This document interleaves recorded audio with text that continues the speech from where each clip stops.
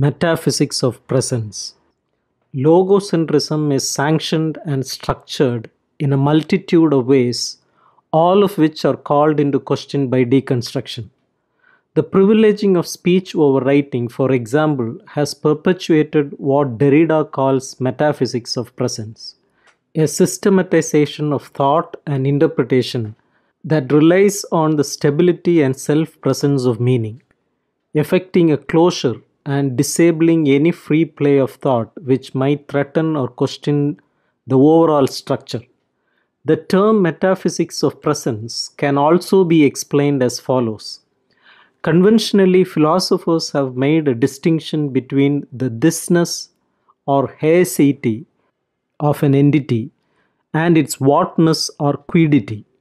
The term whatness refers to the content of something, while thisness refers to the fact that it exists in a particular place and time. A metaphysics of presence would be a metaphysics of complete self-identity. An entity's content is viewed as coinciding completely with its existence. A metaphysics of presence refers to the self-presence, the immediate presence of meaning, as resting on a complete self-identity that is sanctioned and preserved by the presence of a logos.